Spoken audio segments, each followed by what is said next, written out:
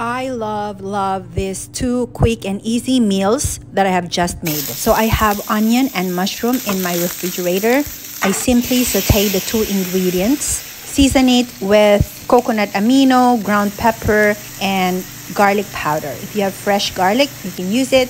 I'm actually going to split this mixture into half, and the first half I'm going to top it on a toasted bread. If you are one of those bread persons, maybe you can do this and then sprinkle some dried oregano. For the other remaining half, I'm going to add cooked bulgur because I just love rice, and since I don't eat white rice anymore, bulgur is a great choice for kidney food. So I'm pretty sure you have onions and mushrooms at home, and either bread or bulgur. You can follow these two quick and easy recipes, add some habanero and enjoy. And follow for more kidney diet.